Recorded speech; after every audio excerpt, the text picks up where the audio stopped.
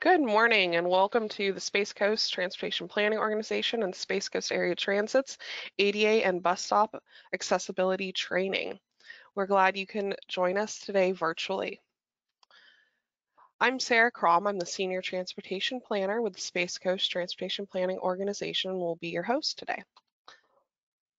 Just in case you are unfamiliar with the GoToWebinar platform, in order to reduce background noises, all attendees are currently muted. We will unmute you when we get to the field visit sections so that people can discuss and communicate through the training. Please use the hand raise function when appropriate. Today's meeting is being recorded. You are also welcome to use the question box to comment or ask questions throughout the session as well. We will be taking questions throughout the session as well as have a question and answer period at the very end of the webinar. And with that, I'd like to turn it over to Terry Jordan to introduce himself.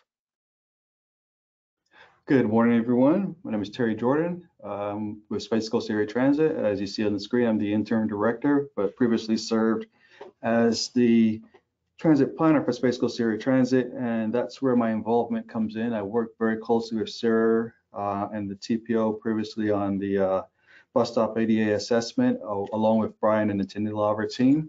And also work closely with our county attorney's office with bench vendors that are looking to do construction projects for advertising benches within the county and our shelter projects as well. So that's more or less my involvement in this meeting. And thank you everyone for taking your time out of your busy days to attend and learn as much as you can as far as making sure our stops are compliant and any other areas of your dealings with such things. Thank you. All right, thank you, Terry. And I will turn it over to Brian and Amanda to introduce themselves. My name is Brian Weinstein. I'm going to be one of the speakers today. I work with Tyndall & Associates as the director of our ADA Compliance and Accessibility Service Division. I've about 18 years of experience. I'm a civil engineer and I'm also certified through the International Code Council as an accessibility inspector and plans examiner. Over the course of my career, I performed ADA trainings for FDOT. I have also done assessments of bus stops and sidewalks for Space Coast Area Transit, as well as other municipalities looking at the accessibility of their parks and their buildings, and developing transition plans to make sure that all infrastructure can be compliant for everybody.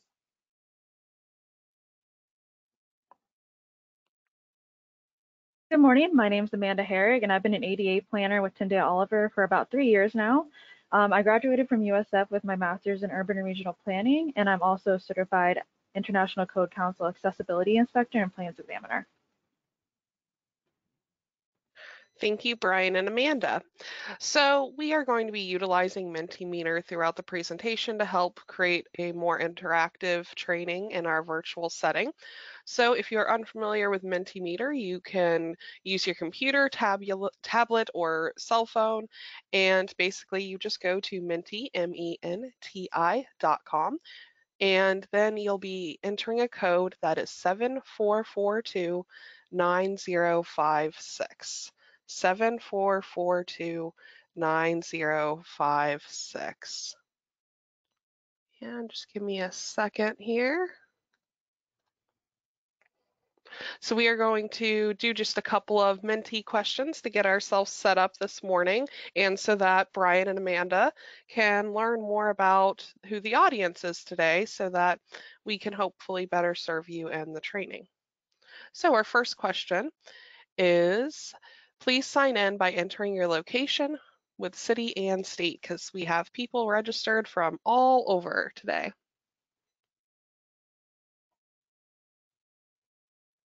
And we'll just give you guys a few minutes to get set up. Once again, you go to MENTI.com and use the code 74429056.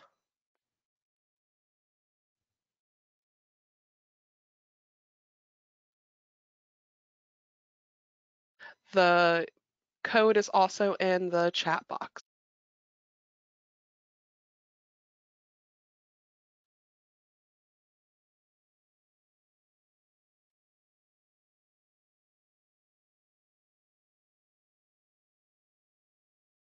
All right, well, we are slowing down on people logging on to Menti.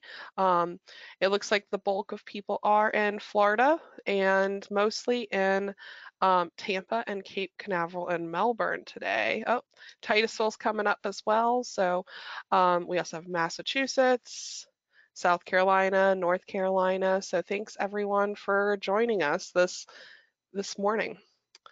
All right, our next Menti question is what best describes your role? So are you a planner? Are you an engineer? Are you a transit user? Are you a member of a committee or board and feel this is a relevant topic? Or are you something else?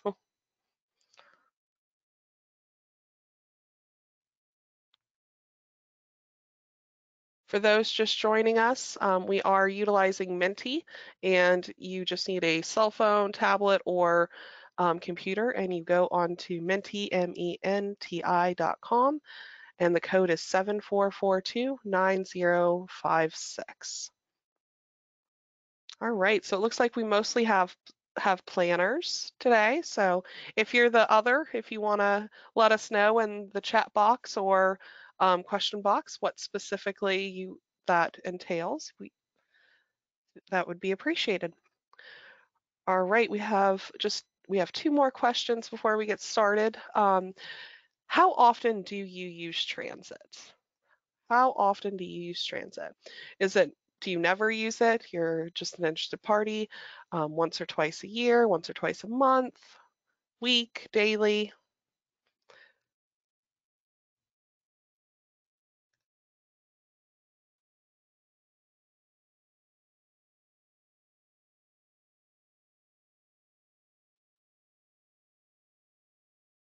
I always find this question so interesting because, as many of us are transit planners or work with transit, and a lot of us don't ride the bus very often. So it looks like that's the case here. So we mostly have nevers, couple once or twice a year. We have 3 dailies. That's awesome.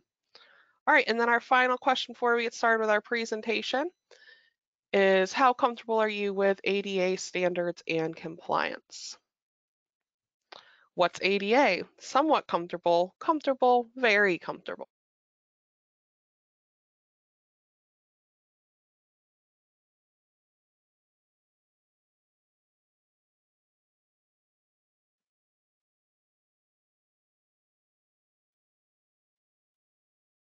Looks like we're mostly in the somewhat comfortable range. Hopefully we'll get more of you in the very comfortable, and hopefully we won't have anyone in what's ADA at the end of the presentation. So we will use Menti a couple more times throughout the day, so don't close out that browser. And with that, I'm just going to switch back over to our presentation and turn it over to Brian and Amanda. Hello, everyone. Nice to see you all here today. I'm going to get started with the objectives and work our way through half of the slideshow, and then Brian will take over from there. SCAT has an inventory of over 1,000 bus stops, and they were all assessed for ADA compliance by Tyndale Oliver. The county and cities have been coordinating with bench advertising companies to provide seating at various stops throughout the service area. SCAT is encouraging the municipalities to require that the bench advertising agencies at a minimum install an ADA compliant boarding and alighting pad along with the pad that they're pouring for the bench. To ensure that the new advertising benches and associated boarding and alighting pads are placed in an ADA compliant manner, the TPO and SCAT felt it would be beneficial to hold this training to ensure that everyone fully understands what is required to be ADA compliant and how to make sure that the submitted plans follow these standards.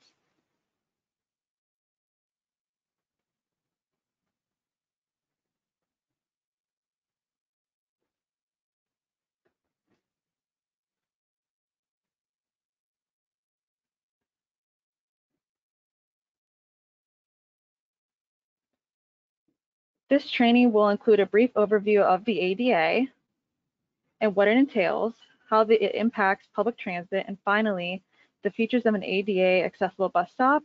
We will provide you with further details regarding the boarding and alighting areas, the benches, and also shelters located at bus stops.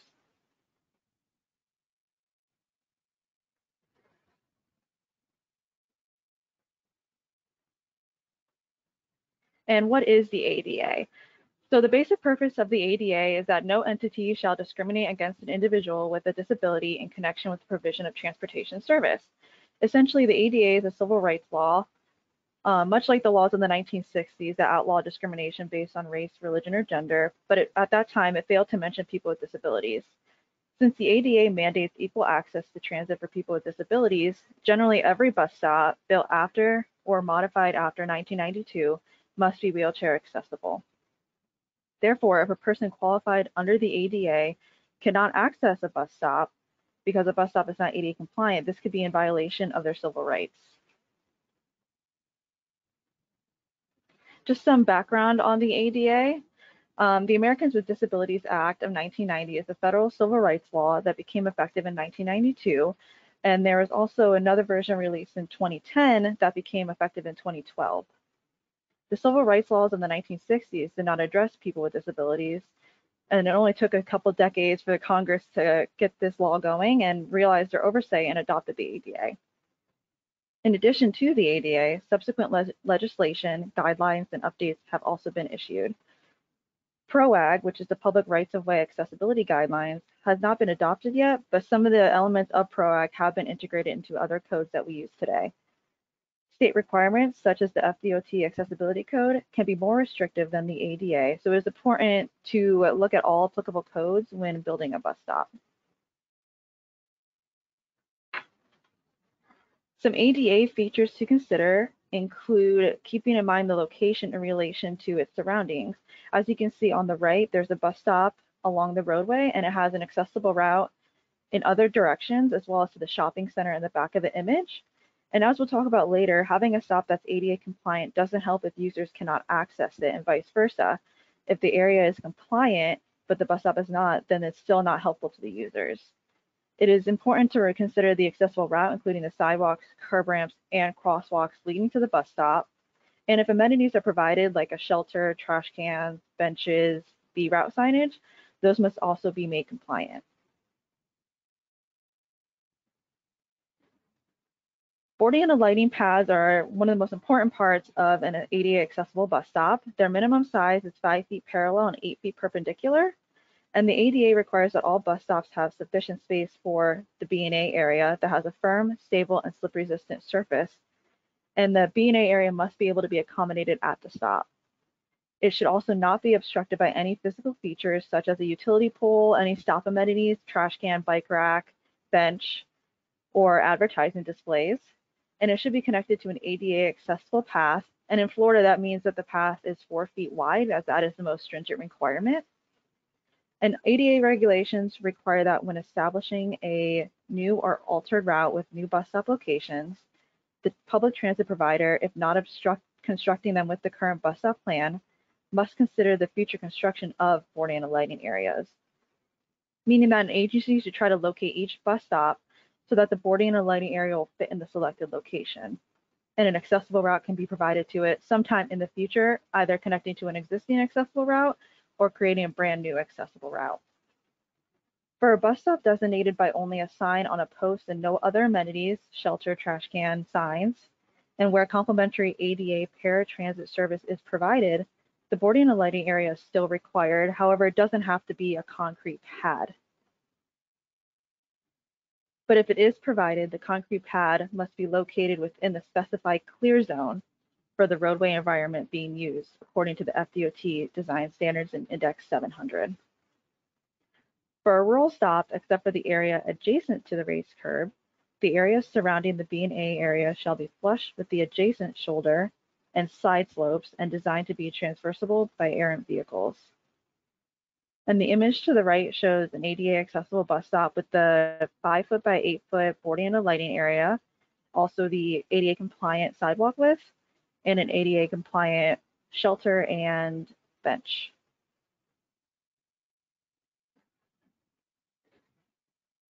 So the accessible routes are very important, as we covered earlier, that if users can get to the bus stop or cannot get to the bus stop, that really affects the accessibility. Accessible routes shall be 36 inches wide or 3 feet wide throughout, except for where it is acceptable to be reduced to a width of 32 inches for a length of 24 inches. So as you can see in the bottom graphic, there's a utility pole in the center of the accessible route. And at that point, the width can be reduced to 32 inches for the length of the utility pole. There must be enough space for a wheelchair user or person using a walker to comfortably navigate the sidewalk, and there shall be no protrusions below 80 inches into the accessible route. The image in the upper right shows the shelter at a height of 80 inches, and not only is this a hazard to people who have visual disabilities, but it could also be a hazard for cyclists or other users of the accessible route. Furthermore, the amenities also cannot obstruct the accessible route. So as you can see, the trash cans and the newspaper rack, while they are accessible, they're off the route. They're not on the sidewalk.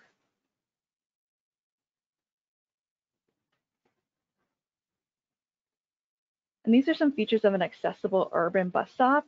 We can talk again about the boarding and alighting area, and that must be 5 feet by 8 feet. It has to be level, which maximum slope of 2% in all directions. Firm, stable, and slip-resistant surface, ideally concrete, and it should be behind a 6-inch raised curb. Amenities, while not required to be present at a bus stop, must also be compliant if they are present at the bus stop. The connecting pathways must be the appropriate width, as shown in the previous slide, and they must not present any tripping hazards or protruding objects.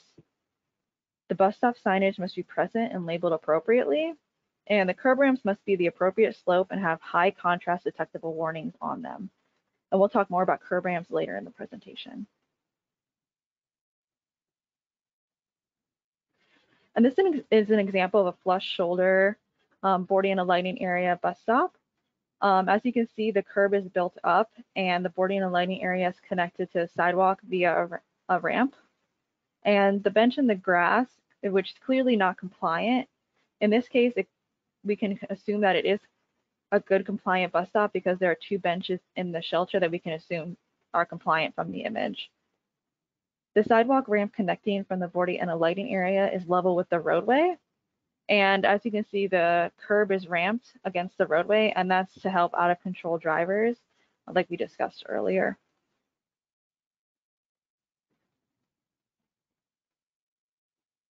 And this is an example of another example of an ADA compliant bus stop. You can see that the schedule is located near the concrete. That allows users to be able to read the routes.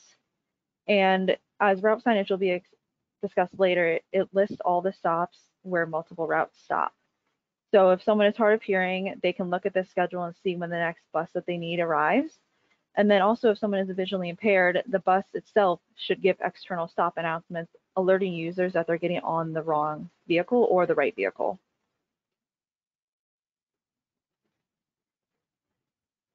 And this is an example of an incompliant bus stop located at Viera at the Walmart. And as you can see, it's a flush shoulder stop with only a sign, which is technically accessible according to FDOT, as long as paratransit service is available. However, we suggest paving, there we go, paving a sidewalk connection and adding a raised curb, or even relocating the bus stop closer to the corner to give more accessibility to the existing route. And this option with the open culvert could be more costly to go over the open culvert and use more concrete to cover that. And this is the first option for making this stop ADA compliant. And this is a second option for making the same stop ADA compliant that avoids going over the open culvert and gives users a closer route to the Walmart, because as you can see, the route connects directly to the corner, leading to the sidewalk connecting to the Walmart.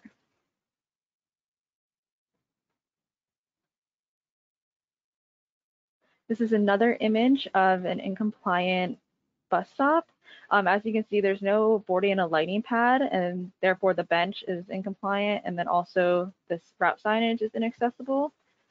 So what we would suggest here is building a stable, firm, and slip-resistant boarding and alighting area. And then that would make the bench accessible as well as the sign. So it could look something like this. And this bus stop in particular is located at Lake Washington.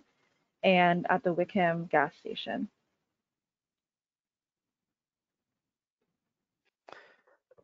All right, and this is Brian again. So as Amanda mentioned, having a raised curb is not a requirement of having an ADA compliant bus stop, but having it is beneficial because it really depends on what type of buses you currently have, what type of buses you might have in the future. And that's because having the raised curb helps reduce the slope of the ramp at the bus. So as you can see in this diagram, if you were to have a lift, it doesn't really matter whether or not there is a raised curb, because the people would get on the lift and the slope of the lift is going to be consistent regardless of the curb or not. However, if you have ramps on your buses, having the raised curb will help reduce the slope of the ramp. And as you can see in the next picture, there is no curb, so the slope is steeper. And ideally, you would have as shallow of a slope as possible, you know, on your buses to make things more accessible for everybody. So as Amanda mentioned, if you were to have a flush shoulder bus stop, or a bus stop at a flush shoulder and there's no amenities, according to FDOT, as long as paratransit is provided at that location, then it's not required to have a firm, stable, slip-resistant bus stop or boarding and lighting area. We should clarify the slide. A B&A area is still required, but it doesn't need to be cement, it doesn't need to be asphalt, it could be grass, as long as it's still there. And again, this is not ideal, but this would allow people who are unable to access this bus stop use paratransit to go and access the service. But as Amanda mentioned, we do like to go and try to encourage our clients to pave a boarding and lighting area because that does make things more accessible for everybody. It reduces the number of people on paratransit, which is also more expensive than if they were on fixed route, and gives people more mobility, and also makes it the bus stop more accessible and better for everybody, even choice riders who would have an option whether or not they are going to be on riding transit or not. So this next picture is at a location where the firm, stable, slip-resistant boarding and lighting area may not necessarily be required if paratransit is available because it's a flush shoulder roadway. But as you can see in this location, we have a raised curb. You have the firm, stable, slip-resistant level boarding and lighting area. And then in this case, we have a ramp which goes forwards and backwards, which leads to another flat area, and then to the shoulder roadway, which would be where people would use to access the bus stop in locations where there is no sidewalk. The one thing that this picture is missing is detectable warnings, which should be located over here and over here, which would be at the transition between the roadway, the shoulder area, and then the cement bus stop, and that would alert people with a visual impairment that they're about to enter a hazardous vehicular area. And so the detectable warnings, the ADA has different specifications as to how high they need to be, but they need to be 24 inches deep from the back of the curb. They need to be the entire width of the curb ramp. Curb ramps, again, need to have an 8.3% slope. They need to have level landings, and all that is shown in the other picture. It's just oriented slightly differently. And one other thing too is detectable warnings need to be high contrast. So if you have a black asphalt and you want to make sure that the detectable warnings are yellow or red, which that way they can be seen by people who are visually impaired a lot easier.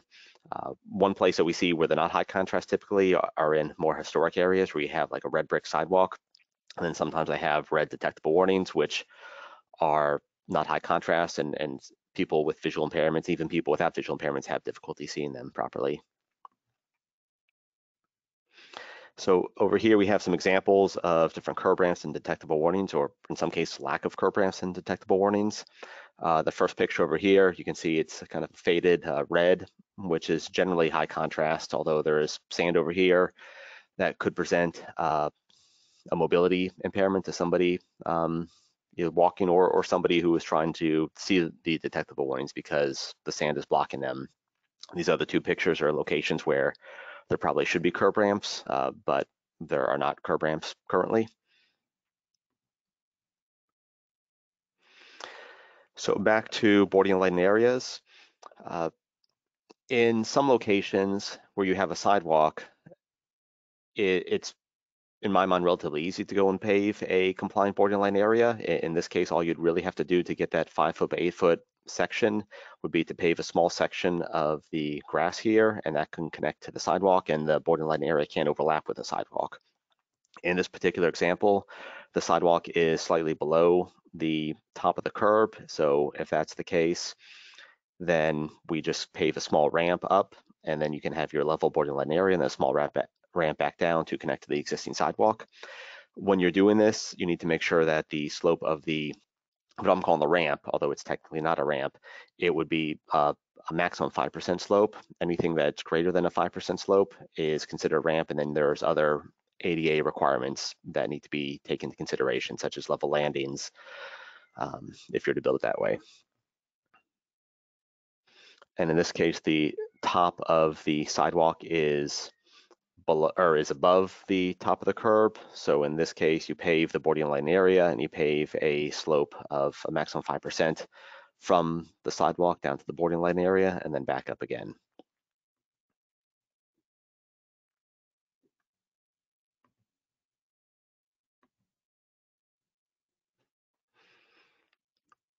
All right, thank you, Brian. So we are going to hop over to our Mentimeter and have kind of a follow-up question. That's an open-ended question, because basically what we're doing is throughout the presentation, giving you all the skills that you would need to assess a bus stop. And so we will assess 2 bus stops at the end. So if you could maybe in Mentimeter tell us what are some of the characteristics you just heard of an ADA compliant boarding and a lighting pad. So we have 5 by 8. So any of the characteristics that we heard: level pad, stable firm surface, sloped, 5 by 8. Get the slope onto the bus right. Yep, with your curb. Max cross slope 2%.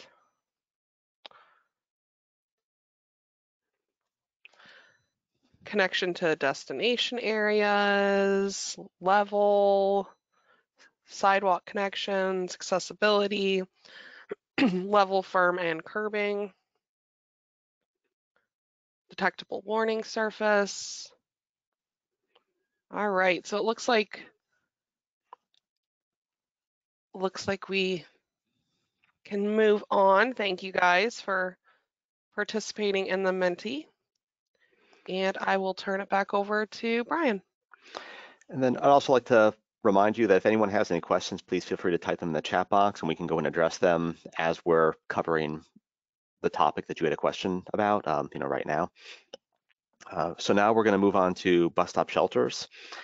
And so one thing that's important to remember about the shelters is that you need to have a wheelchair accessible space within it. We call it a 30 by 48 inch space.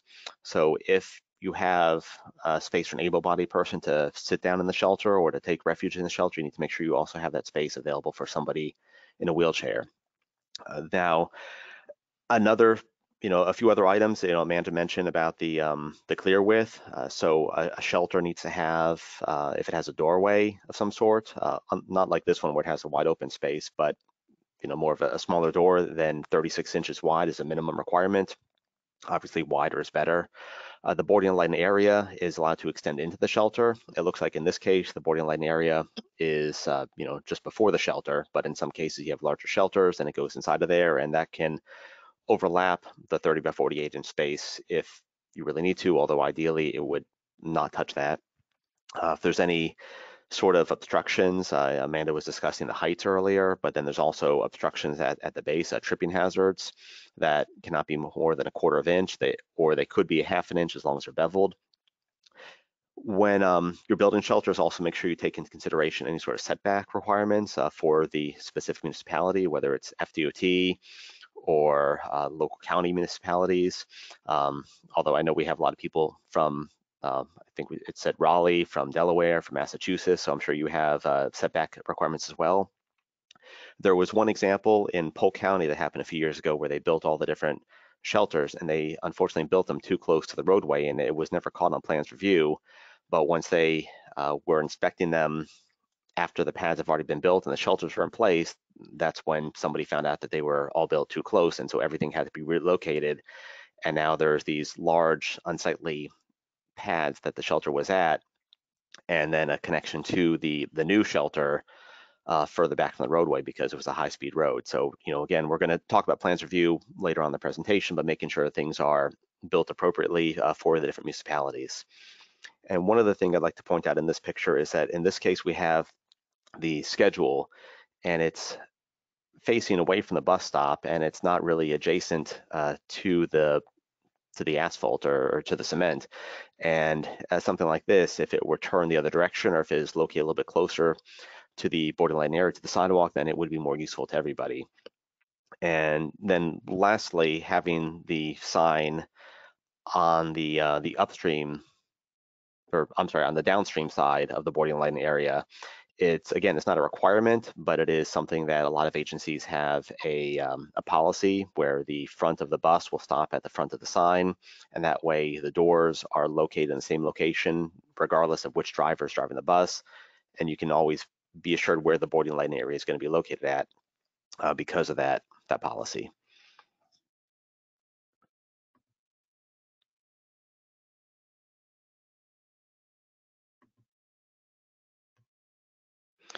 So here's an example of a compliant shelter in Brevard County.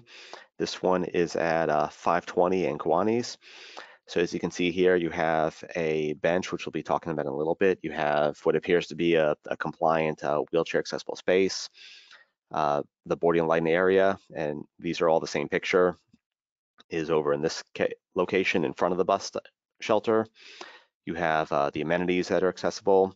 One thing I really like about this one is they have the bike racks, but I've seen far too often where the bike racks are in such a location where when people put bikes on them and lock them in place, now somebody in a wheelchair is not necessarily, or even someone not in a wheelchair, is not able to access the boarding line area. And in this case, you can see they're pretty far away, so you shouldn't have any issues with the bikes being attached to this location and still having an appropriate location to the boarding line area.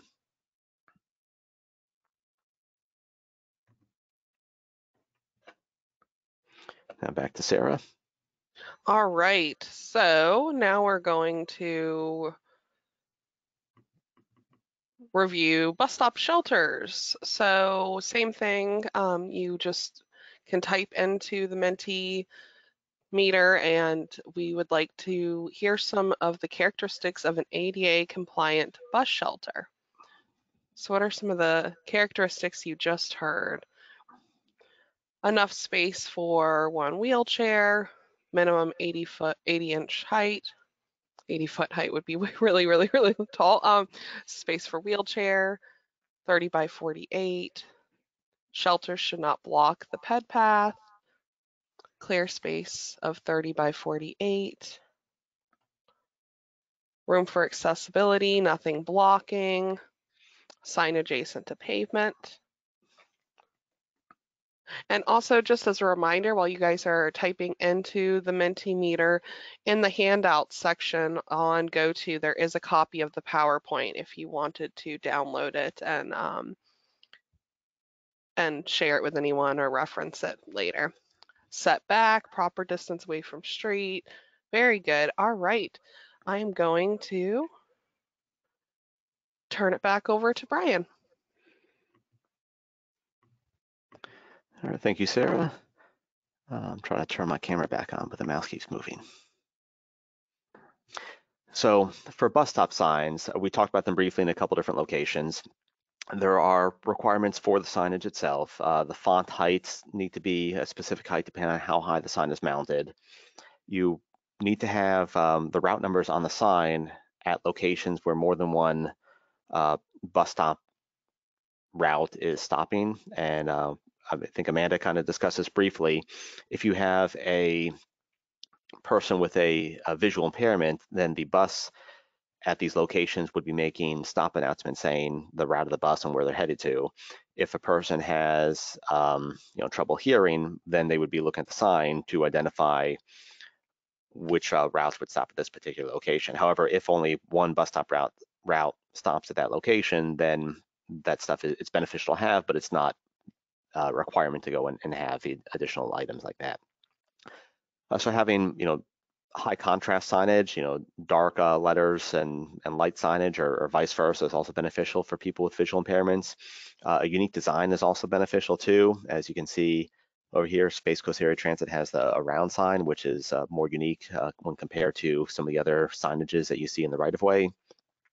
Something else is not required, but it's nice to have a unique pole design. A lot of times the bus stop signs are put on existing signage, existing poles, or a light pole, just other signage in the right-of-way, and that's fine. But if you have a visual impairment and you're unable to know for sure where the bus stop is, if your pole is unique, when somebody goes and touches it, then they'll know that that is the actual bus stop. Other municipalities have also had a small little placard with Braille or some unique raised characters that is on the sign. And again, that's not required. And it'd be at hand height, but that way somebody with a visual impairment go and touch that, and then they know that this is a bus stop and maybe what particular route is stopping here. And then we also discussed how, again, it's not a requirement, but if you have the schedule, having that on the sign in a accessible location, and also having the sign downstream of the bus stop is also beneficial, but again, not an ADA requirement. And then onto benches. So, when we place benches are not required, but if you have them, then they need to be placed, or at least one of them needs to be placed in an accessible manner, making sure that they don't get in the way of the boarding lane area, making sure they're out of that 5 foot by 8 foot space, and making sure that also they don't protrude into the sidewalk, and make it so people cannot get around the sidewalk in an accessible manner, or get to and from the boarding line area is also a requirement.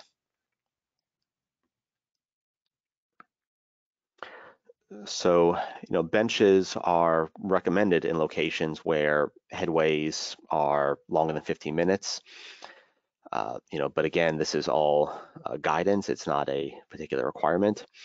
As you can see in the picture over here, the bus bench is in the grass, and this looks like one of the third-party advertising benches. And a lot of times we have issues with these because they're placed in a non-accessible manner in a location that is a lot of times at an angle, so that way the advertising can be seen by the drivers, but not necessarily the benches being accessed by the people who need them. So while this one is not at a 45-degree angle, it is off in the grass. So somebody in a wheelchair, somebody in a walker is not necessarily able to go and access it appropriately. Adjacent to the bench, you need to have a 30 by 48 inch space, so somebody in a wheelchair could potentially transfer over to the bench if they want to, or somebody in a walker can. And all that needs to be on a firm, stable, slip-resistant surface. It's important to realize that the ADA doesn't specify what this firm, stable, slip-resistant surface is, but my interpretation is that grass, sand do not count as that. We like to have cement, have asphalt, although in some cases, I suppose poured in place rubber or hard plastic or other materials could potentially act as that surface. But if you make it cement, you make it asphalt, then there's definitely no trouble accessing it as long as it's firm, stable, slip resistant, it's level, and you don't have any sort of vertical protrusions.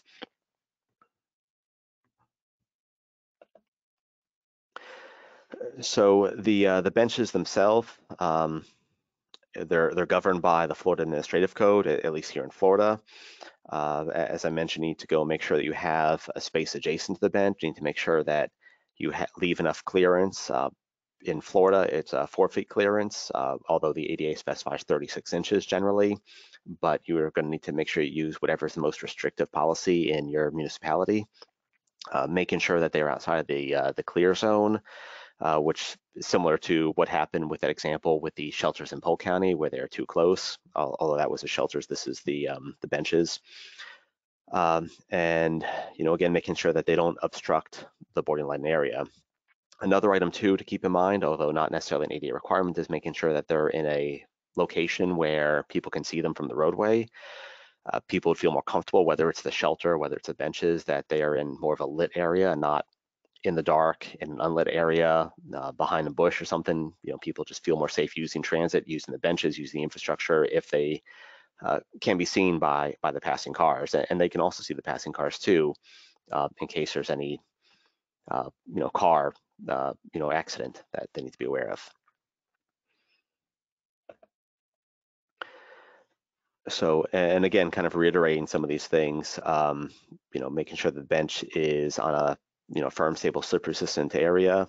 As Amanda mentioned, if you have more than one bench, it's not required that they all be accessible. So in one of her examples, you had a bench that was in a shelter, and that bench was presumably accessible, but then you had the third-party bench off in the grass. And while ideally all the benches would be accessible as long as you have one of them located on the firm, stable, slip-resistant surface, then that's really all that is required according to the ADA.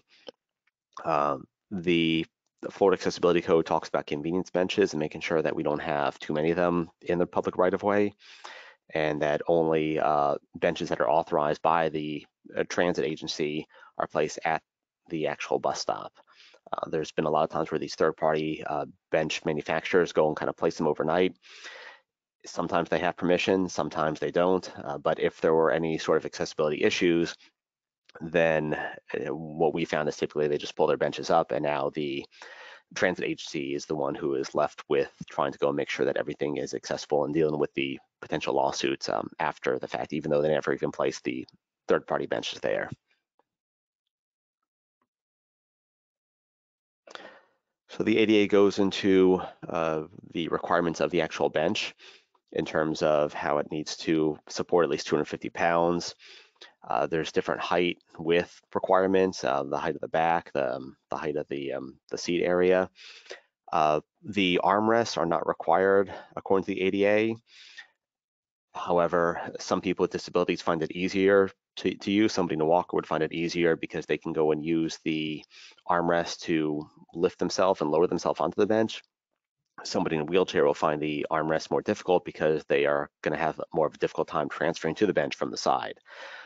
So that's really up to you as to whether or not you want to include them or not in your bus stop. One thing that is required is having a back to the benches. In this case, you have a back that's attached to this bench. However, if you have the bench within a shelter or against a wall, then that shelter or that wall could potentially be utilized as the back, assuming that it meets all the dimensional requirements about how far away it is. And something else that I did not mention is, while having the benches fixed in place is not a requirement, it is something we found to be ideal, because a lot of times the patrons or maybe the advertising agency will move the benches after the fact, or a car can hit them. Having them fixed in place ensures that they're going to be in an accessible manner all the time, and not accessible today and then get moved and then all of a sudden not be accessible later on and cause any sort of accessibility issues. And over here we have a couple of examples of benches. Some of them are third party, some of them are placed by the transit agency. These are at Dixon and Asbury. As you can see over here, this is a bench that's in the grass. It doesn't appear like it's accessible, but it looks like there is one here in the shelter that is an accessible bench. And then the same thing over here, you have the accessible bench in the shelter. It has the back to it, and then it looks as if there would be the clear floor space, a 30 by 40 inch space adjacent to the bench and within the shelter. And this third party bench up here, it's in the grass, it's not accessible, there's no firm, stable, slip resistant surface to it, there's no space adjacent to it, and then on top of that, it looks like the bench is falling apart too. Brian, this is Yes. Laura. A question has popped up in the question box asking what would be the requirements when a system user adds benches or chairs to a pad or shelter? When a system user adds them, well, I mean, I guess the requirements would be that you have the, let's see if I can go back here. And Brian, if you don't mind me jumping in, Sure. I'll answer just a little bit from the perspective of the transit system. If referring to a passenger as a system user, it would be very unlikely that a passenger will be allowed to install a bench themselves. We've had cases where it has happened, but as Brian mentioned earlier, very likely it'll be something that's not compliant. And one of the biggest concerns is that it has to be stable, because the benches that we've found are where a person can tip back easy and fall backwards. So that's a big concern of ours. So they would be likely removed as a result. However, when working with advertising firm, or whether it be a local municipality or like the JCs as have gone in other places, at these times it would be the requirement that it was put on a cement pad, as shown in other cases, other slides, and that once again that it be accessible. So all the same requirements as you saw on the earlier slides would need to happen to make sure that the bench is put in. So example like the ones that are shown now would be the specific requirements if it is to be done correctly. As heard a moment ago, benches just get slapped down. We find benches being put out almost on a daily basis that we were unaware of, and it was a local realtor is the advertiser, and we don't know who put it out there, but the local realtor is who's being advertised. We have to contact them to then find out who installed the bench, then have it removed. If not, we work with the local municipality to then go out and have it removed, because we can't ourselves remove these because we don't have the jurisdiction. But when it's not compliant, we try to make sure that it doesn't continue to be a issue for not only liability, but also for, once again, the patrons that use the service. All right, well, thank you, Terry.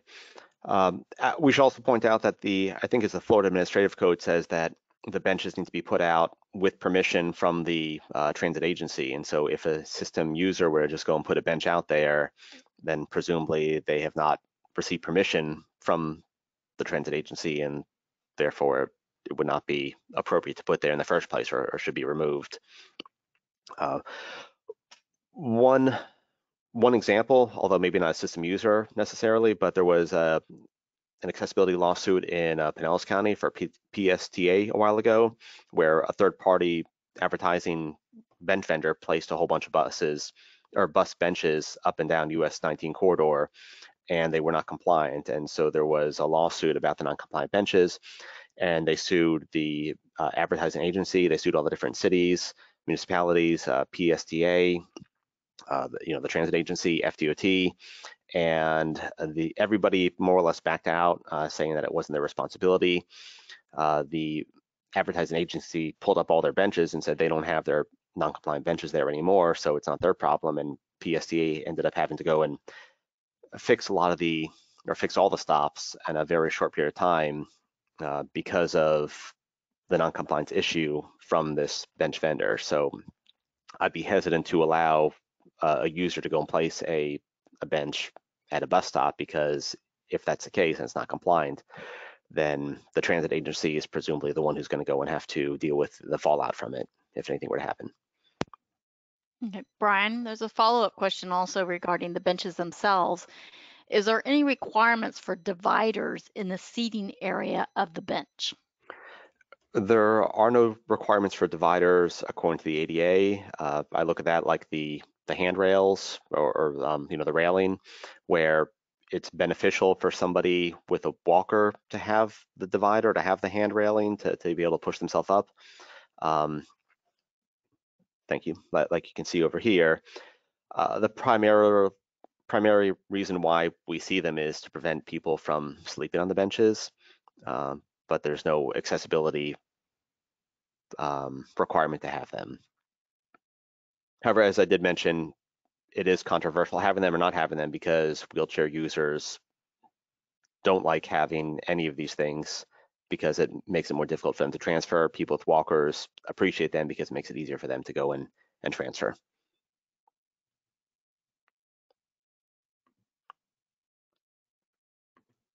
All right, well, thank you for the questions. And if you have any more, please feel free to type them in. I think I left off on this one. In this case, it's an advertising bench, which appears to be placed in a compliant manner. It's on a firm, stable, slip-resistant surface, or adjacent to it. You have the clear floor space, a 30 by 40 inch space for somebody to transfer over here. It does not interfere with the boarding and lighting area, although it looks like there's no raised curb here. But again, that's not a requirement. It's just something that's nice to have. And then that leads to a connection to the sidewalk. The garbage can, I guess, is the only thing that I might mention. It's a little bit far away. It's hard to tell from here, from the smooth, stable, slip-resistant surface. So depending on how far away it is, it may present an obstacle for somebody in a wheelchair, somebody in a walker to go and throw trash away. So ideally, that would be directly adjacent to it. But aside from that, it appears to be a generally compliant bus stop, assuming everything is level and the spaces are appropriate. Brian, we've had another question about benches come up. Sure. Asking if there are any rules regarding alternative beach or seating styles, similar to like sim seats. The sim seats are not ADA compliant. They don't have an appropriate back. The dimensions don't meet the ADA requirements for them. However, as long as you have an ADA compliant bench, then you can have those sim seats available as well to other users who are not necessarily covered by the ADA. So again, if you remember one of the previous slides where we had an ADA compliant bench within a shelter and you had a non-ADA compliant or non-compliant bench off in the grass, that would be the same methodology to use for these semi seats. Is you can have them as long as you also have an accessible alternative available as well. His follow-up comment was that the park benches don't have a back on them, and are park benches non-ADA compliant? That's a very good point. And when we do ADA assessments of parks and of zoos and other things, and we do notice that the ADA, if you look at the bench section, it talks about how the benches, and I don't have it in front of me, I apologize, but they're really only applicable for transit stops, for locker rooms, I believe for saunas, for restaurants. There's a few specific requirements where those benches are required, and it doesn't mention parks or a lot of other locations either. So our interpretation is that those benches don't meet those benches are not required to meet the requirements listed in the ADA, because the ADA says that those are not those benches, those locations for benches are not listed, so therefore they're not required to go meet them. So it is always nice to have backs on the benches, but I wouldn't say that it's a requirement. It's more of a human-centric type of item to include if you want to have them. Something like PROAG and possibly other local standards, and whenever things like this get introduced, then they might provide additional guidance on that. But right now, nothing is required for park benches.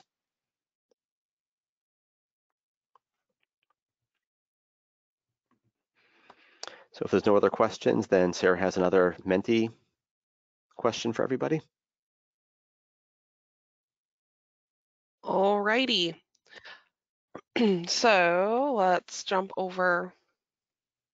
Oh, there we go. So great discussion on benches, and glad that Brian was able to answer some questions. So as a follow-up, like our other ones, what are some of the characteristics of an ADA compliant bench? And Brian, I did see one other question that popped in. Does it say that benches must have a back? So while we have the Menti coming in, could you answer that? Benches for bus stops and for the locations where they are required for the ADA need to have a back of some sort. However, having an independent back to the bench is not necessarily required. The back could be the back of the shelter, or it could be the back of a brick wall or a fence, assuming that the dimensional requirements and the spacing is appropriate. Awesome, thank you. So we have preferred to be anchored / non-movable, railings, firm, stable, slip resistant, 74-inch bench dimensions, bench placed in a compliant clear space, at least able to support 250 pounds, placed only at agency authorized transit stops, must have a back with a minimum 18-inch high, minimum distance from roadway, must be installed on a stable slip resistant surface, preferred to be anchored, armrests that allow accessibility. These are all great answers. So with that, I will turn it back over to Brian. Thank you. Remember, the armrests are not a requirement, but they are nice to have. So next we're going to move on to construction work zones in terms of how they apply to the ADA and bus stops. So as you can see here, this is not this is not Space Coast. I forget which location this is, but I like this picture because as you can see, there is a person there waiting at the bus stop and everything is torn up here. There's dirt, there's probably a pretty big drop from the curb to the dirt and then back up again to the sidewalk. And it doesn't even look level to me either. So this is a non-compliant area, and at locations where you're going to have construction, you need to make sure that the accessible route is still maintained. If you're going to have a bus stop there, the bus stop still needs to be accessible during the construction. So if that's not possible, then you can temporarily suspend service at the bus stop. You can move the bus stop, ensuring that people are given plenty of notice. But having construction is not a valid excuse to not have non-compliance. So I have another picture here. This one is in Brevard County, and this is at Fisk and Swiss Point Boulevard. And over here it says sidewalk is closed, but then you see further down the sidewalk there is a bus stop. And we have some more pictures of it here. This is in the same general area. It's saying detour. It has some cones here, but I'm not sure if appropriate notice is given. You have to imagine that it's easy enough as me as an able-bodied person to walk across the street, see that I can't get by, maybe walk in the grass or turn around, but somebody in a wheelchair is going to have more difficulty. And according to the ADA, they need to have a 60-inch turning space. It needs to be level.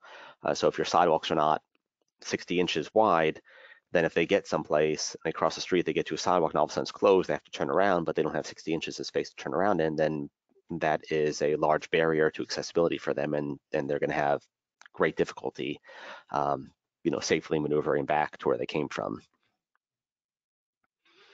And so here's another one. It says detour, sidewalk closed. You have the bus stop that appears to still be active, yet the route to get to and from the bus stop is not accessible. And Brian, I just want to comment that across the street is the crosswalk that you're seeing is actually the main crosswalk for an elementary school. And so this is definitely not planned with all users in mind. And thank you, Sarah. Something else to point out too is the pedestrian push button.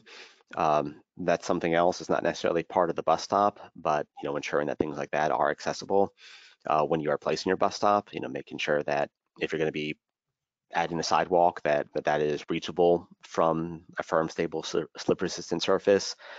In this case, with the construction all around it, it's definitely not reachable. And then also, as you can see, the lack of a curb ramp, lack of detectable warnings, which may be fine because it's a construction site, but ensuring that there's an alternative way for people to get to the bus stop and to the elementary school as well is definitely a requirement. Brian, if you don't mind me jumping in there again. So this location that we're viewing is not at an actual bus stop. It is a good couple of yards away from the bus stop. The two pictures, although as you can probably see in the background where the bus stop is, this entire area is under construction for a sidewalk project. So there are good pictures to show, and hopefully we can show afters later on. But you see the proximity to the bus stop. And the reason why I brought that up is because one of the biggest questions I have always asked is, at what point is it relational to the bus stop itself and not relational, because this is probably about, what, 40-ish, 45 feet away from the physical bus stop, where you have the sidewalk now closed and the pedestrian crosswalk. Well, and so Terry brings up a good point that, the bus stop is still there. It's still the way that it was, that, it's now, ideally, I guess it's the county's responsibility to ensure that an accessible route is maintained there, or at least to notify the transit agencies. That way you can make sure that the bus stop is relocated to a more appropriate location. But if somebody with disability is not able to get to and from that location, whether it's the bus stop or whether it's a school, some alternative means need to be in place, whether that's relocating the bus stop or making sure that there is, for the school, making sure there's another crosswalk available so somebody can still get there, because those are still active locations used by people with disabilities and without disabilities. So they need to be sure that there is some sort of accessibility available to them. Or again, if the bus stop is removed altogether during construction, then there's nothing to not be accessible, and that is also a valid way of fixing the problem. Okay, thank you. So this is another location. This is at Fisk and Lowe's. And again, we have the bus stop. It looks like it has the raised curb and a 5-foot bay foot boarding line area. The sign is downstream of the boarding line area, so all this is great. But then you have the barricade that says sidewalk closed, although it looks like it's also possibly been moved by some pedestrians and people are still utilizing it. So in this case, if the sidewalk could still be closed, going this direction, but maybe it's open the other direction, in which case that's still fine. People can still access the bus stop and can still get to and from it, even if they can't necessarily get to the far side of it. The issue with this one is probably more in line with the plans review and construction of it, is that they have this rather decent sized slope right here in the sidewalk that I believe Sarah mentioned ended up being acceptable, although again, it's not ideal to have the slope here if it's not really warranted. Having it be more of a flat surface makes things easier, makes things more accessible for everybody. Whether or not you have a disability, having it flat is better, obviously. And then you can see the construction barricades around the sidewalk, but not blocking the sidewalk. Yeah, it's only acceptable because of the construction tolerances, which I know you're about to get into. Yep, that's a good segue for the next couple of slides.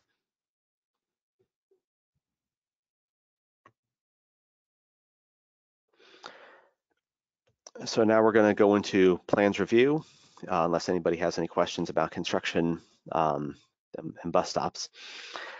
So we have all these different items that we looked at in terms of accessibility previously, and the reason why I still have a job though is because things are still built incorrectly now, even after the ADA has been into place for many years. Some of that's because things are designed incorrectly. Some of it's because they might be designed correctly, but then they are built incorrectly by the construction workers, or they just fall out of compliance due to the age and the wear and tear of the structure. So we're going to talk about things to look for when you're reviewing plans or when you're designing plans, and ways that we can, ensure that things are compliant, at least when they're built, because there's really nothing worse than having to build something and then having to go and fix it again soon after it's already been constructed because it was done incorrectly. A few things to remember is that the construction could trigger ADA compliance. The ADA, like Amanda said, was enacted in 1990 with an effective date in 1992, and then there was a newer version in 2010 with the effective date in 2012. So anything that was built prior to 1992 or prior to 2012 or anything built prior to 2012 would fall into play under the 1990 guidelines. Anything built prior to 1992 don't necessarily have to meet ADA guidelines until the time when changes are made or modifications are made to that bus stop or to that building or park or whatever it is. So if you were to have a sign on the ground, and even if paratransit is not necessarily available at that location, if that sign was in the ground at the location and it hasn't been touched since 1990, then it's technically acceptable the way it is, although it's definitely not ideal because you'd like to make things accessible and like to make things easier to use for everybody. If it hasn't been touched, then it's acceptable at that point in time until which time when it is modified. And one thing, one time when that happened was in Volusia County. There was a bunch of bus stops signs in the ground. They weren't necessarily accessible, but they were acceptable because of how long they had been there. And FDOT expanded the roadway. From my understanding of the story, they ripped out all the signs, they modified the road, they put all the signs back, but they didn't make them accessible bus stops. And because everything has been modified, now they need to be modified, they need to be made accessible. And that wasn't necessarily done the first time. Then things were worked out between Voltran and FDOT and they ended up fixing them. But just making sure that if you touch something, that then you make it accessible is the main point of this. So we're going to look at a couple different plans and some observations that I have made about them and kind of go from there. So this is for 520 and Kiwanis. And generally the plans look okay to me. The BNA is larger or longer than what's required. I like how the slopes specify over here. It says 1.5% as opposed to 2% is the maximum slope or cross slope for a bus stop or for a sidewalk. And so by having the slopes less than the maximum requirements, then you do have some leeway in case when they're constructed slightly out of tolerance. Since the ADA doesn't allow for any sort of construction tolerances, 2% is 2%. If it's over 2%, then it's not technically ADA compliant. For the cross slope. So by specifying things that are less than the maximum requirements, then you do allow for some wiggle room during the construction of them. So I don't think we mentioned too is the slope of the boarding line area. We say level. This is Florida, so generally the roadways are fairly level throughout the majority of the state. However, I know we do have some visitors from other states as well where things might be a little bit more hilly. So in these cases, you want to make sure that the slope parallel to the roadway is ideally it's level. However, it should be generally the slope or the slope parallel to the roadway on the boarding line area should be the slope of the roadway. And the reason for that is if you were to have a bus that's on the hill and the bus is on the hill and it deploys its ramp, then you want to make sure that the ramp is flush with the boarding line area. If the two slopes are different, then there's a possibility that they're not going to be flush and you're going to have some sort of tripping hazard at the junction between or the transition between the boarding line area and the ramp to the bus. But the area in this case that would be, perpendicular to the road. I'm sorry if I said that wrong, I can't remember now. Perpendicular to the road would be 2% maximum. Parallel to the road would be the slope of the roadway.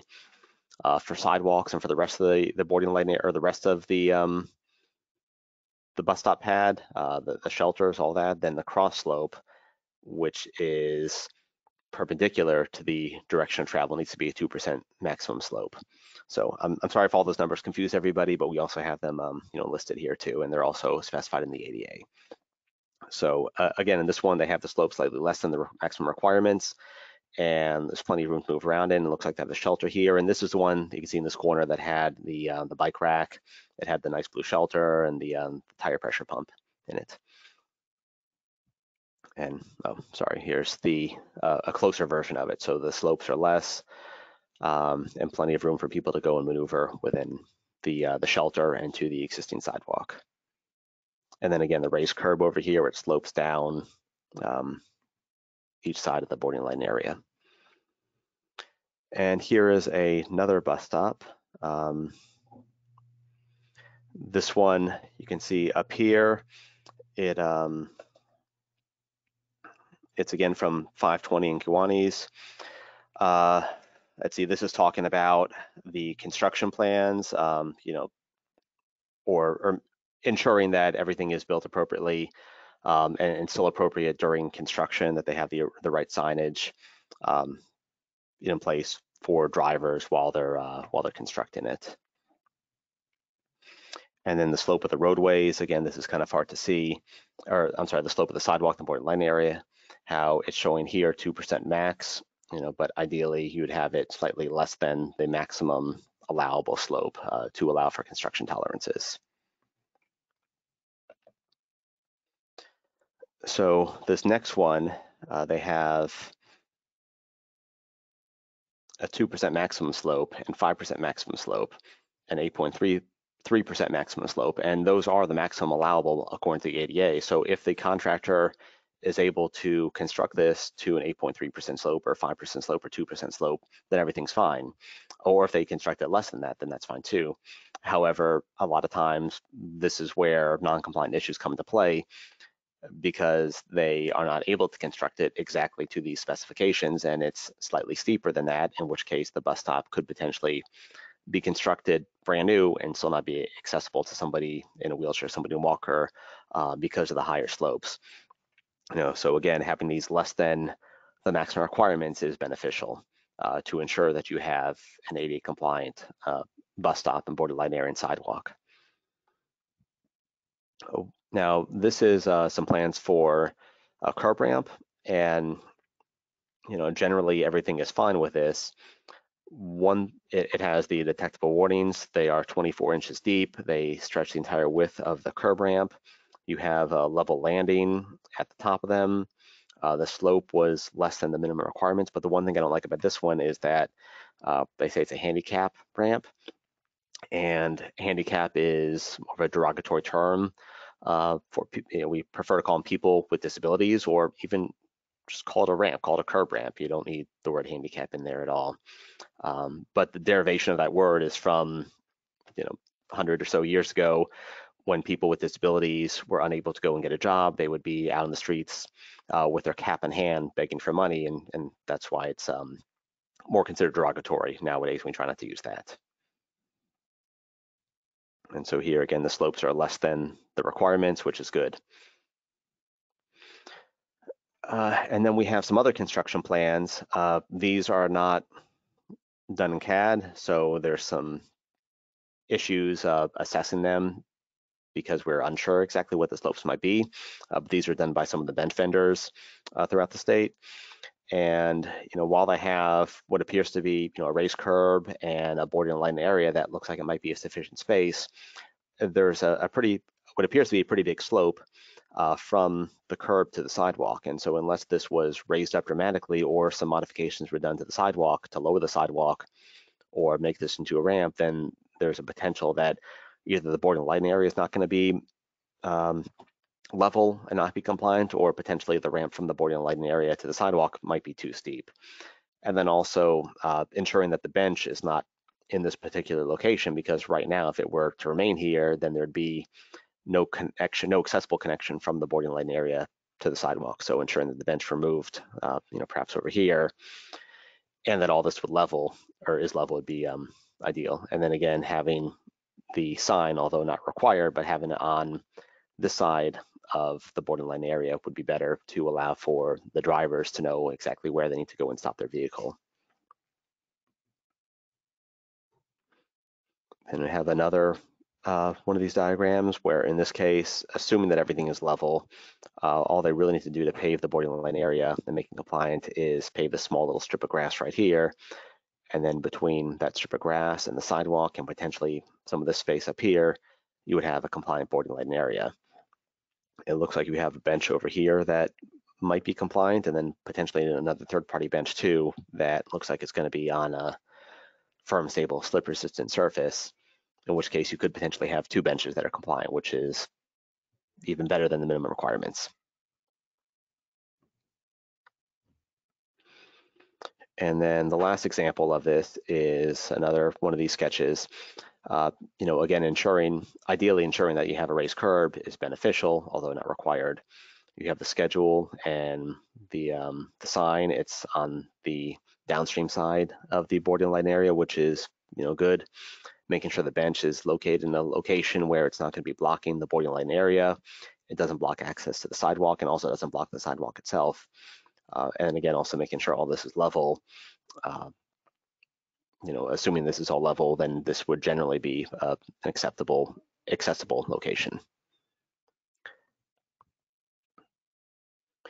So then just kind of in review, when you're looking at these plans, again, making sure that you do account for construction tolerances, that you have slopes ideally that are less than the maximum requirements in case there are mistakes done during construction. That way the bus stop can still be accessible.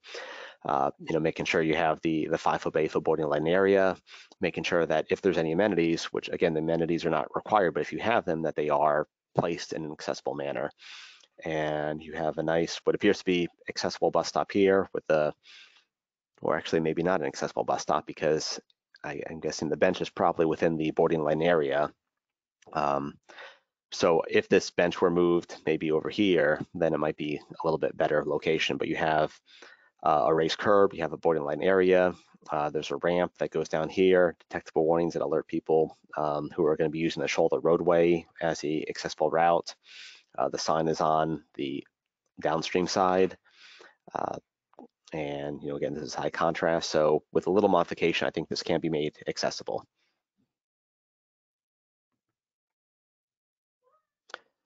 And now we're going to be looking at 2 bus stops virtually and trying to see what all of you think can be done or what's good, what's bad about them. These are, we're in Brevard County here for those of you who are not familiar with the area, and these are going to be over in the Cocoa Beach area. So we have these 2 different stops that Sarah's going to be showing on a video in just a minute, and then I think we're going to mute everybody and see what everyone thinks about them.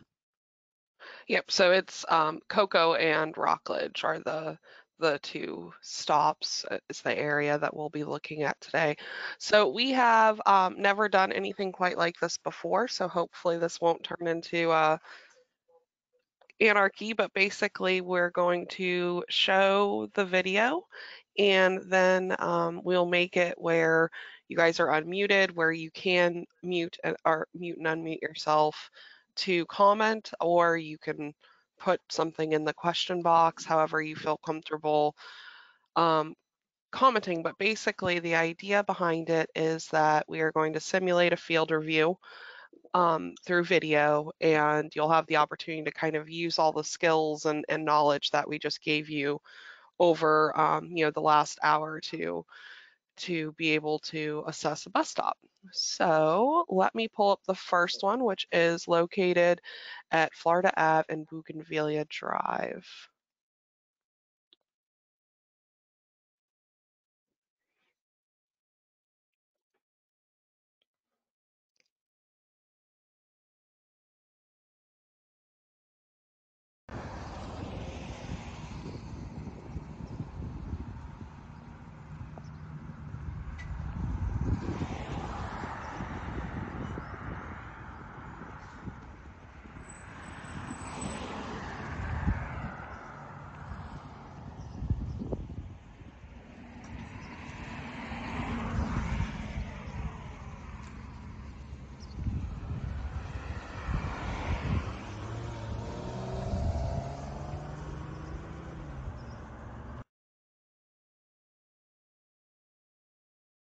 All right, so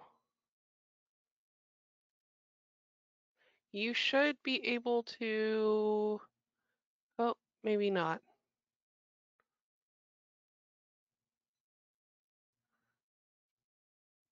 You should be able to mute.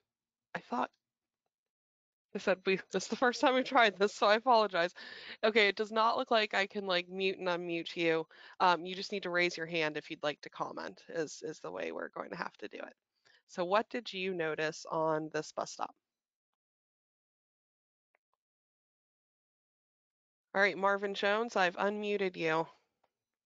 So you should be able to unmute yourself and comment.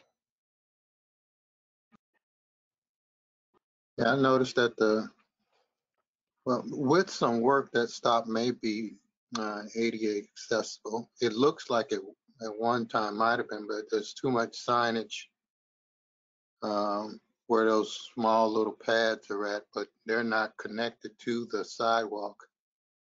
To me, the stop is just like, not the stop itself, but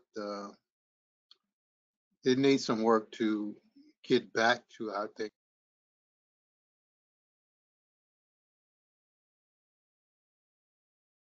Awesome, thank you. We also had some comments where not flat grass is in the way, not flat, the grass is in the way, the sign's in the way. Any other things that we noticed about this bus stop? Dimensions are wrong. All right, I'm going to unmute Levi. You should be able to unmute yourself now. Hello? Hello. Oh, the only thing I was gonna say is there's no 5x8 burning lighting pad, just the sidewalk, but I don't see clearly a 5x8. Also, the bench don't have clear space on the sides for a wheelchair to transfer to it. Yep, so those are my comments. Awesome, thank you. We also in the chat box have no visual impaired warning pads and none of the detectable warning mats. Bench is inaccessible. No accessible path between bench and boarding area, which is also not stable and firm. Curbs are not ADA compliant. Grass needs a sidewalk. We'll just give a couple more, a minute or two if anyone else would like to comment. And then Brian's going to walk us through the bus stop.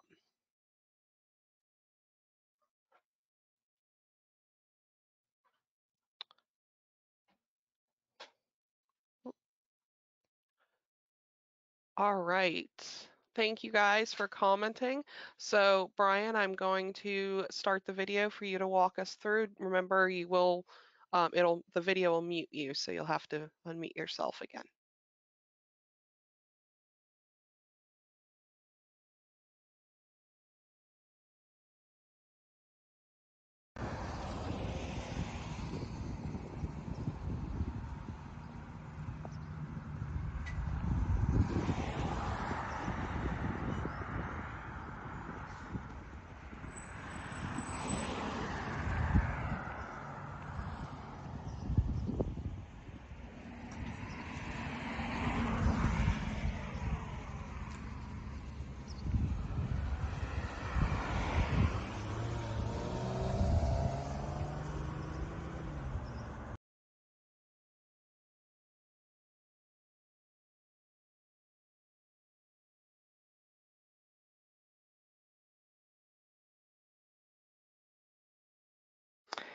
All right, sorry about that. It wouldn't let me unmute myself. Oh So, no, you want me to restart the video? I can probably talk about it from this angle. Okay, That's fine all right. too. So I think everybody pretty much covered most of the items that I would have discussed. Is I mean, you all noticed that the boarding line area, it's made from grass, and it didn't have the raised 6-inch curb. It didn't have the firm, stable, slip-resistant surface. There was no connection to the sidewalk. The bench, obviously.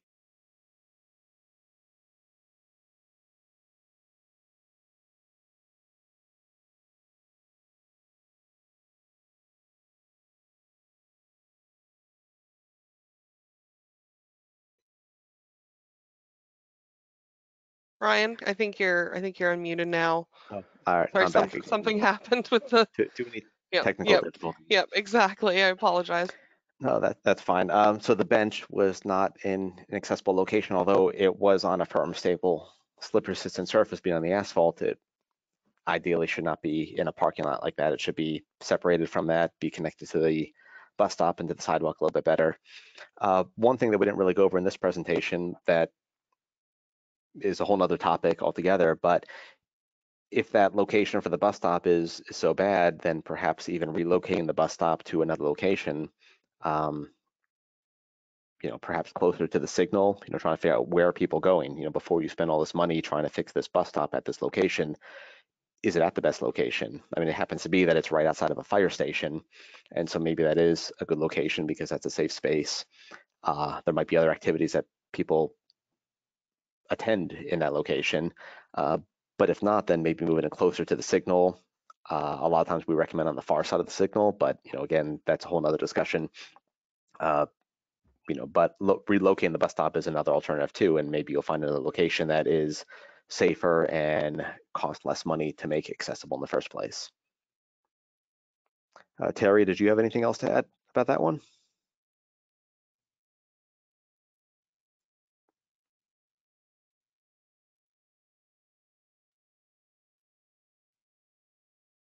I'm sorry, same, Chris, I couldn't unmute myself either, sorry about that.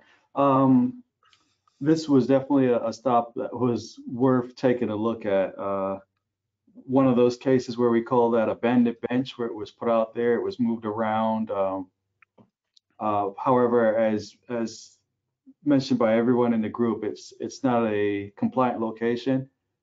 Even while we're doing the site visit, the discussion was being had of relocating the bus stop closer to the intersection in the interim, because the potential trip hazards and everything that is associated with this stop. So it's something that we're looking at. I want to say that we have requested that the locates be done for relocating the actual physical bus stop pole, and we're waiting for that to come back now. One of the bigger concerns, as Brian pointed out earlier in the discussion, is when you relocate, if it had been there, for instance, before 1990, it's almost grandfathered, but relocating now we have to make it a compliant location. But in some cases, it's in our best interest to relocate the sign and then go through the process of making the pad and board and lighting pad, I'm sorry, having the board and lighting pad installed afterwards to minimize the potential hazards that the pedestrian or the passenger will have utilizing this location as it is now. So, but yeah, we identified it as definitely a potential problem stop and are working to get it relocated from there, and more than likely without the bench going with it, because it definitely would not be a compliant location to have a bench on the grass.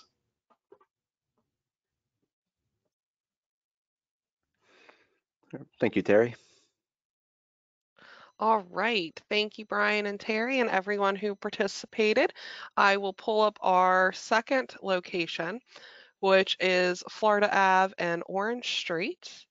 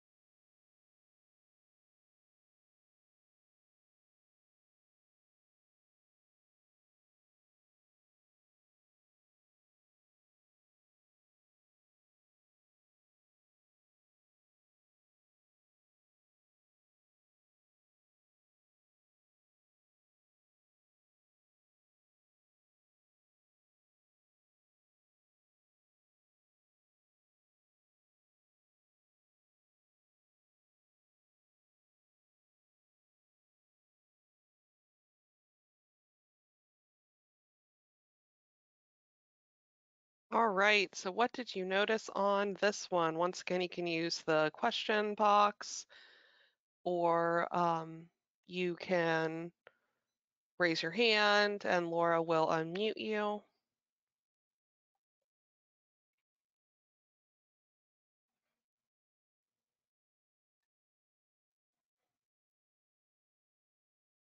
right, it looks like Monica Gonzalez is. Monica, you should be able to unmute yourself.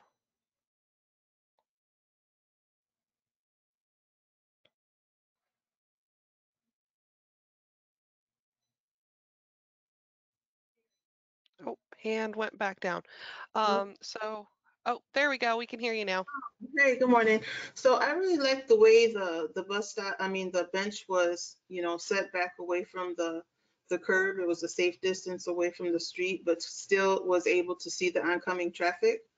And it just looks like to me, it looks like a pretty perfect bus stop. But of course, I know it's probably not. Probably something wrong. They never are perfect, are they? Right? Thank you, Monica. I also see Stephen Harris has his hand up. Stephen, you should be able to unmute yourself now. Okay, can you hear me? We can hear you. Okay, good. It looks like the bench is obstructing the sidewalk. It seems to be protruding into the sidewalk, and there's also no room for a wheelchair here. Now, if the trash can were moved, perhaps there would be room for a wheelchair there. But right now, I don't see room for a wheelchair. That's an excellent point, Stephen. And yeah, it does stick out a little. I realize in the video you can't quite get that physical, aspects necessarily because you're not actually there. But yep, it does stick out just a little bit into the sidewalk. Thank you. I thought I saw another hand. Now I don't see it. Oh, there we go. It popped up on Marvin Jones. Marvin, you can unmute yourself. Hey, good morning again. I don't see any of the slip resistant markers or stop pads. I agree with the gentleman about the bench. The bus stop sign to me looks like it's leaning to the left. That should might be readjusted because when the lady walked by with the baby stroller, had she been any closer, she looked like she might have bumped into it, and maybe not even intentionally. But it's just a couple of things. I like the stop, but like I said, the stops are great. They just most of the stops, most of any bus stops, and a lot of them all need something. But this one, just to me, I don't see any slip resistant markers. So when we, thank you, Marvin. So when we play the video again, I'm not sure you can actually see it in the video, but there is at the curb the slippers, the truncated domes or slip resistant. Okay. The mats are located there. We did actually have a discussion where it appeared that there needed to be one more mat added because it's a very large curve around, turn there, and they have the curb very sloped, like a lot of it is sloped. So let's look at some of our comments that came in on the question box. We have benches blocking part of the main sidewalk, no visually impaired pad and boarding ramp, nowhere for the wheelchair to sit, possibly not enough space to get around bench on sidewalk. Bench inaccessible. No accessible path between bench and boarding and a lighting pad, which is also not stable and firm. Curbs are not ADA compliant. Oh, wait, hold on. I somehow got backed up on my comments. Slope on the sidewalk looks too steep. Better than the previous one, but bench is too far away. No direct path to enter the path. It is angled at the location a user would board the bus, and speed limit sign is in the way. The slope, move bus sign downstream, no ADA warning signs. All right, so I am going to start the video again, and let's see, Brian, if this works this time for you to talk through it.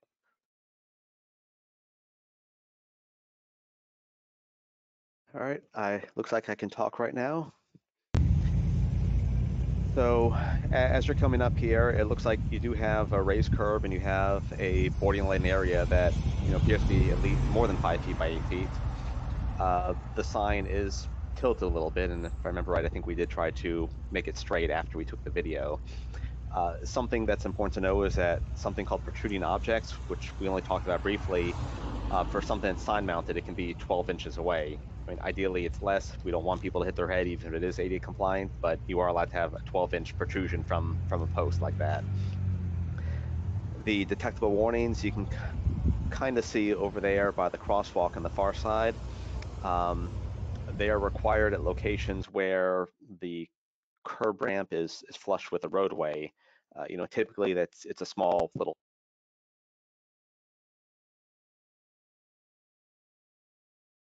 Sorry, Brian, it muted you when I restarted the video. I apologize. I'm just turning the video off.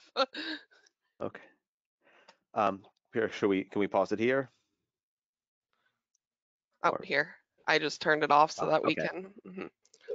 All right. I'm sorry. I got cut off. So detectable warnings are required at the curb ramps at the areas with the flush shoulder, you know, to the roadway, or the flush section to the roadway. Usually they're 36 inches, 48 inches wide, but in locations like this one where you have an entire corner that's flush with the roadway and all that generally acts as a curb ramp, then the entire area that doesn't have the curb needs to have detectable warnings, because you don't want somebody with a visual impairment to not realize that they are going to be walking straight into traffic, even if it's not necessarily the correct location, you know, adjacent to the crosswalk. So I think that stop was missing one or two small sections of detectable warning, but generally it was there.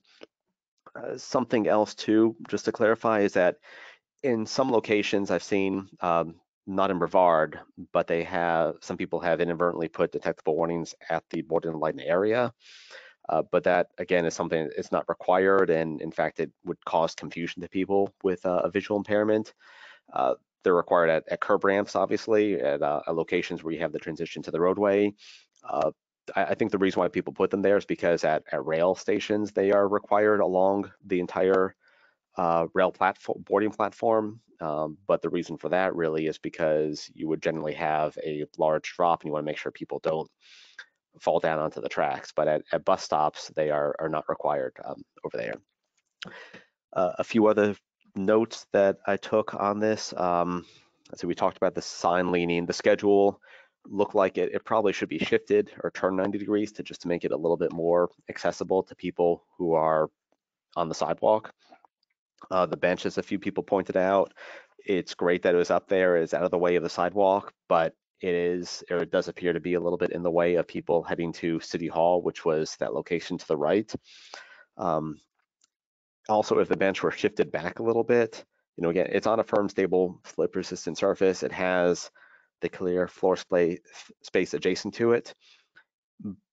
But if it were shifted back a little bit more, then you would have more cement surface in front of it, which would just make things a little bit more accessible, a little bit easier to use for somebody in a walker, or even somebody who is able-bodied to access it and ensure that they have enough space in front of it to get to and from the bench. One other item too, and again, it doesn't necessarily apply to this bus stop, but you saw the parked car or on-street parking just in front of the bus stop. If this bus stop were located 10, 20 feet, you know, further down the roadway, as I've seen in lots of other locations too, it may be accessible when there's no cars there because the bus would pull into the on-street parking. But as soon as you have a couple of cars parked there, now all of a sudden the bus stop is not accessible because now people need to somehow get off the curb, through the parked cars, and then onto the bus. So in cases like that, having it located, you know, where it is great, or also having maybe a bulb out in front of or behind some spaces, so that way you can ensure that people can properly access the bus while it's on the street. If there is no curb or pullout for it, then that would be good. Sarah, were there any other questions or comments that people had about that one that I did not cover? Nope, I don't see any additional.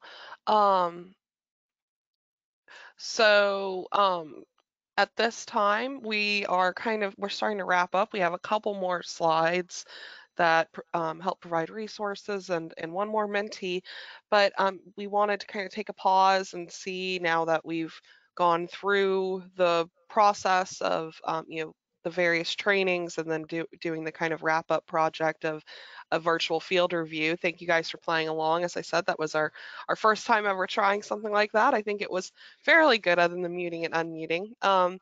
And so at this time, does anyone have any questions for Brian or Amanda regarding the information presented today?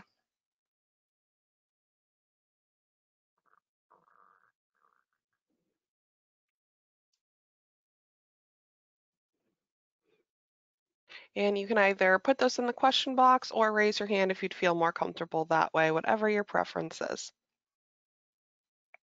We'll just give it a couple minutes here to make sure no one's typing.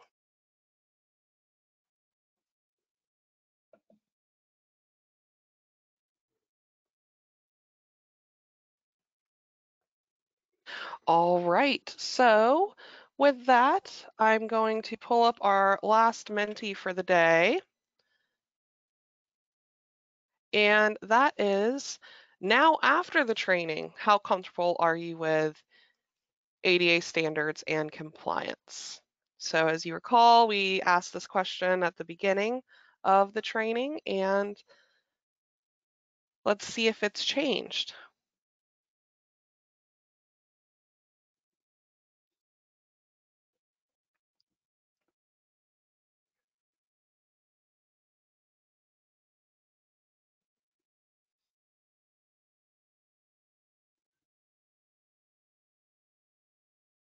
All right, so it looks like we were mostly in the somewhat comfortable and comfortable range at the beginning of the day, and now we are definitely more in the comfortable range, and more people in the very comfortable. I think we only had like one or two in the very comfortable at the beginning.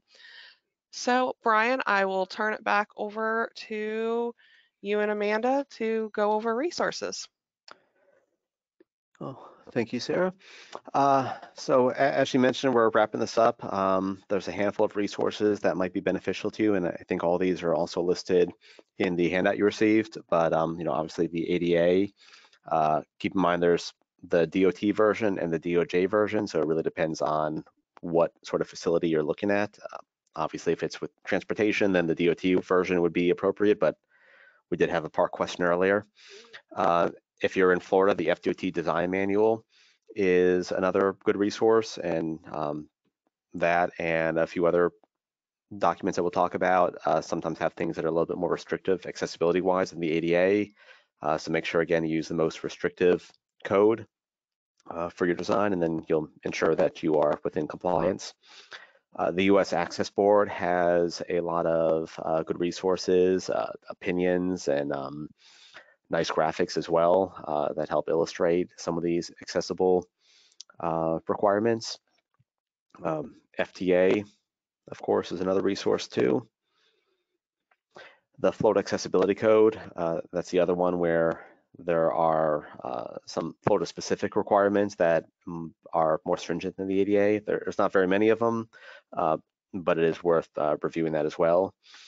The Accessing Transit manual and update, that's something that my company prepared for FDOT, and it's really a combination of a bunch of different resources from ADA, from the Florida Accessibility Code, from the Florida Design Manual, and others, and we kind of combine them into a nicer, easier to read handbook and brochure that makes things, in my mind, better. And there'll also be some training for that coming up, so please be on the lookout for that from DOT.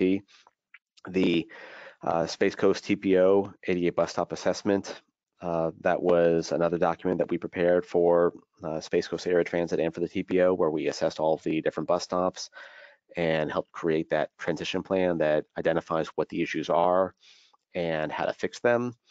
And something like that is important for all municipalities to know what your non-compliant items are and something required by the DOJ, and ensuring that you have a plan in place to go and fix them, like Space Coast Area Transit is currently doing.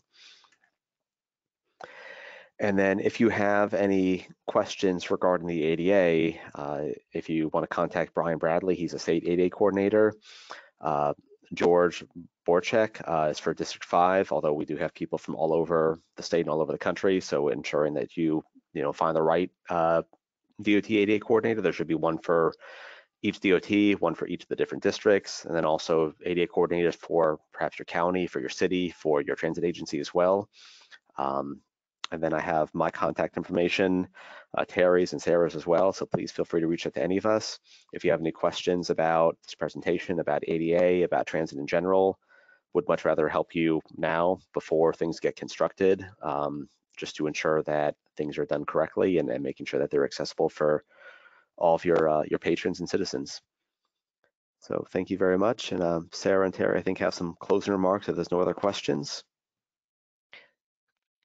I don't see any questions right now. Thank you so much, Brian. I'd like to turn it over to Terry as he has some closing remarks, and then I'll do some housekeeping items before we close out for today. Thanks a lot, Sarah. And really quick, everyone, once again, thanks for taking the time this morning. One of the main purposes that we wanted to put together this training is particularly, as Brian, and I just want to echo everything Brian just said, that particularly to make sure that when design is completed, that as you're reviewing these designs, that you know exactly what you're looking for, because as we pointed out, there have been recent projects that have been completed, and as Sarah said, it is okay for construction, but it's not completely compliant for the users of the service.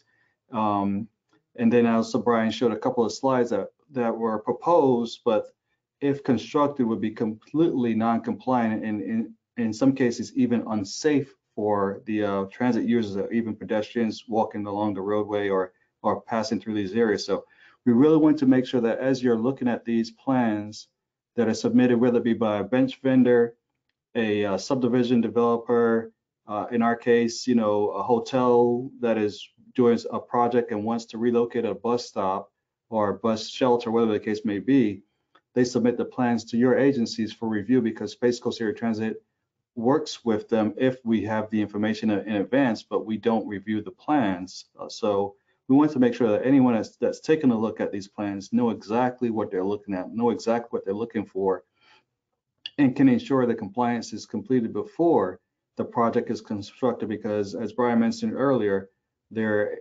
instances where the project has been done and then you have to go back and have it removed or redone, and of course no one wants to go through that expense. So thanks again, and looking forward to working with you guys. And as you mentioned, there are several resources available to you, but if not, by all means feel free to reach out to any of us, and glad to lend any assistance possible. All right, thank you, Terry. And just as some general housekeeping items before we close out, I'd like to thank you for everyone who attended from all over the country as well as also the state. I do recognize that this was a very Space Coast focused training with our pictures, but I hope that everyone got something that you can take back and apply to your specific area. We will be uploading the recording onto our YouTube, so over the next day or two. So if you are interested in sharing it, please visit the Space Coast TPO YouTube, and we can also send that as an email follow-up along with the PowerPoint as well if you didn't get to download it from the handout section on GoTo. So with that, I'd like to thank everyone for attending, and I hope everyone has a wonderful rest of their week. Thank you. And thank you, Sarah and Brian and team.